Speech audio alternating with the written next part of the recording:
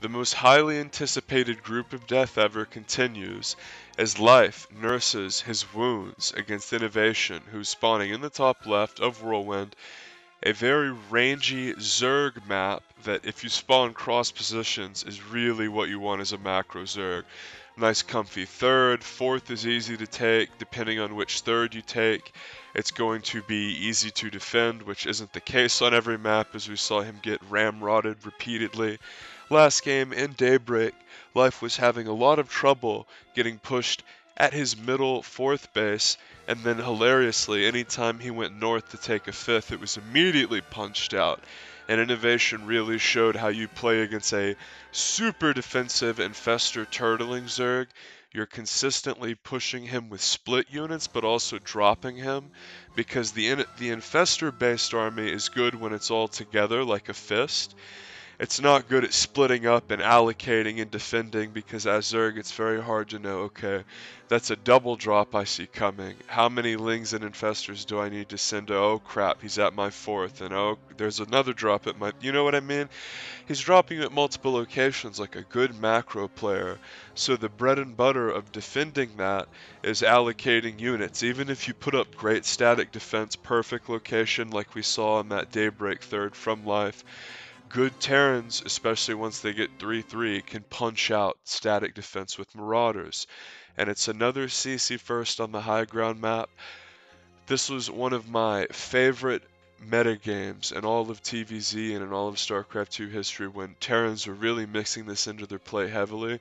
This was a beautiful defensive macro build from Terrans where you would go CC first and wall in with the racks on the high ground, and this pretty much couldn't be killed unless you were going to go 7 pool, because even if you went super aggressive pool, the Terran player could complete their wall in so early that you couldn't break it. And it was an exceptional build, and Root Cats actually came up with the counter to this, which Cats never gets enough credit in the scene for his little innovations, because he'll do something on stream and then it'll leak out and a Korean player will copy it, and you don't necessarily always get the attribution for stuff like this. But the counter for that build is Proxy Hatch and the Terran's Natural, and that slows their ability to take the natural to the extent where it nullifies the advantage that they get from that CC first build, and it's the real only way to punish it.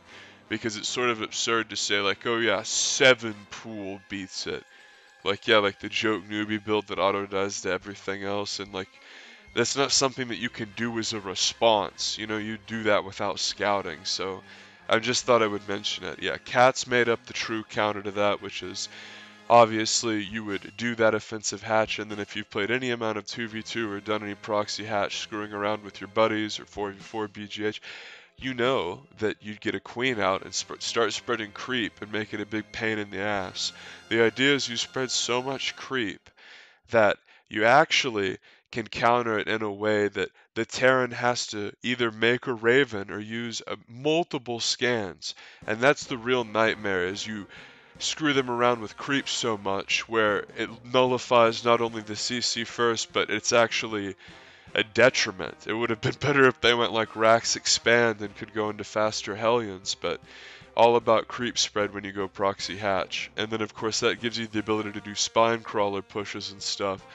You could always vary how much you committed. The idea was you were always going to be able to sort of muscle your way in, get the queen out, but anything beyond that was sort of up to you as far as do you make a bunch of lings to push with, are you just trying to do the one queen, are you bringing drones to spine rush, and you know Cats, he was doing all sort of wild shit, but you had to really bring this out and have that in your repertoire, and at this point that hadn't been introduced. And you have to remember the game had just come out, so a lot of the counters for the builds that Terran did at this time and styles hadn't been figured out. And Terran would be nerfed a couple times, but really what it came down to, just like any part of TVZ in the history of this game, is the Terran players will do an aggressive option and dominate Zergs for a bit, and then the Zerg players will figure it out. They'll figure out a certain counter, whether it's, oh, the 2-1-1 build, okay, the counter to that's Mass Queen and get it fast +1 Carapace. Okay, Hellbat pushes. Okay, the counter is that you can either open Roach or make Banes. Well, Terrans will get a ton of wins with that and have such a high win rate, and then it gets figured out, is beautifully crisp Hellion micro being displayed from Innovation as he saves all of his Hellions. And Innovation went Hellion in pretty much every game and would in his career. Why? Because that's a safe defensive macro thing that if you do, you're going to be able to get ahead in most of your games. You're going to accrue an advantage. You're going to keep tempo and not let the Zerg run wild. The last thing you want if you're Terran is when you do your first big push for there to be creep more than halfway across the map. God forbid it, you're third. Something really bad happened if that occurred. So Innovation knows if he does this, he is going to not only be able to scout all ends and react, as we saw in previous parts of this series on Acheron Waste, but he will be able to also react in such a way that enables him to take a third and do an extremely quick follow-up push. Even if life all ends, he's still going to have that third finished, and God forbid if life punctures his natural and kills some workers, nothing gets you caught up quicker than 3cc mule and triple pumping workers. So it's a way that allows you, or it's a strategy and a build order and a style that allows you to not only play greedy and get a big economic advantage, but also recover from cheese if your opponent does do a build order that supposedly counters you and you do take damage. You can recover in that way, and really good Terrans would recover. And if you did styles like Roach Bane busts and you killed a bunch of workers, if they had 3cc, good Terrans could come back on you a lot easier than you thought. The players are getting their upgrades as normal. Like, thankfully, life is going into a fast spire and a macro hatch, so we're going to see some mutiling Bane here, thank God. The last thing I wanted to see was another ostentatious turtle fest with infestors pretending like it's still Wings. Like he's over there playing MVP in a Wings of Liberty GSL finals again, like, oh, it's daybreak, right? We're playing on Wings of Liberty, I can just go right and do infestor? No, fuck that. Go mutiling Baneling, for the love of God.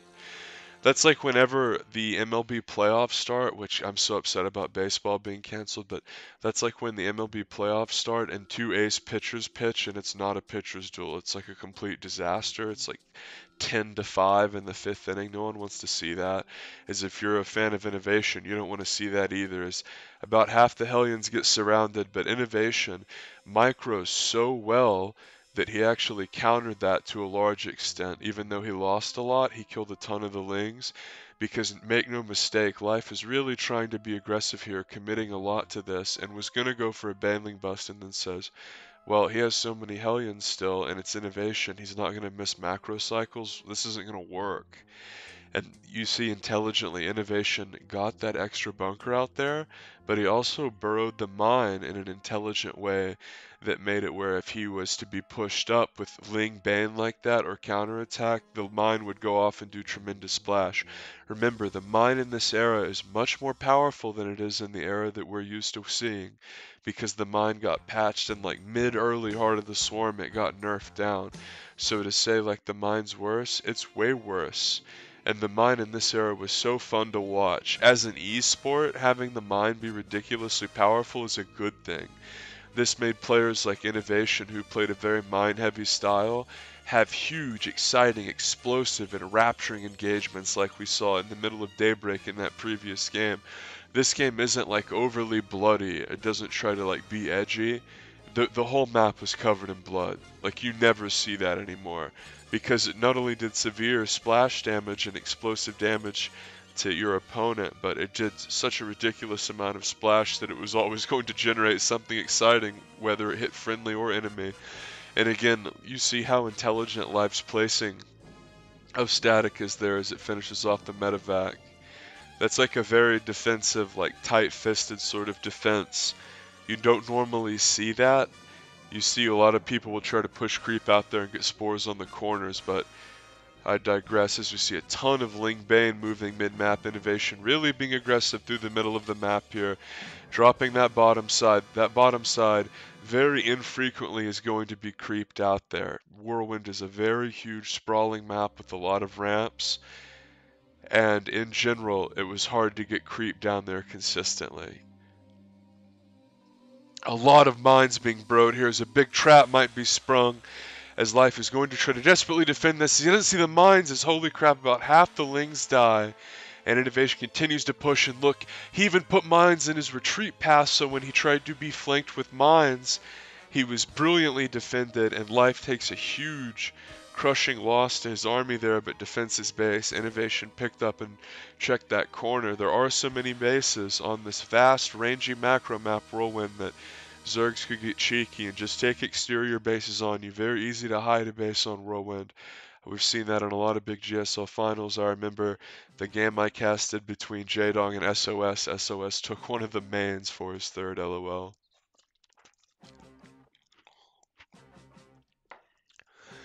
So a counterattack is going to be attempted here, and Life is going to run in with Lings, but Innovation, because his Innovation, has a huge swell of Marine Mine come out and defends easily. And he consistently trades out anytime your opponent pushes a certain side of the map. If you're a good intelligent player and you have your army in the right spot, you'll be able to trade something out for that and attack, because if their whole army pushes up, you've got to be able to push back, and Innovation does. Unfortunately for him, he loses half of his mineral line, a bunch of supply depots. And this is the thing about playing on a huge map like Whirlwind. As Terran, you can get kind of lost in the weeds out on the middle of the map, especially if there's a lot of creep. So Innovation has to say screw it and push, and Life is making a bunch of banes. He wants to push southbound into this army, clean it up on creep, and then be able to continue to push into Inno's natural. And a few of the mines go off, and Innovation, the defining factor of Innovation is his macro and how much stuff he makes. This is sort of the counter to Startale Life's counterattack heavy style, is always having an army at your natural, which is sort of a tongue-in-cheek statement. Innovation losing a lot more workers at his third. Lings are pushing the mid part of the map, this middle creep between the top middle contingency area by Innovation's natural and Startale Life's third. Much of the creep has been pushed out. Innovation retreats with medevacs and does the typical Terran unload to heal, but unfortunately for him, the mutas swoop back in, and thankfully Innovation gets his army back together. And this is why I like Tart of the Swarm so much, as we've seen constant action, constant back and forth. There's a couple swarm. This might actually be like a cute little, oh, I'm gonna make this for mines because the mine was so good. But look, like this is what I mean: is huge Ling swap. Wow, a huge swell of Lings just decimated there by the mine, and oh my fucking god, he manner muled him. Getting the fuck out of my game, says Innovation. Innovation, bad mannering, Startale Life.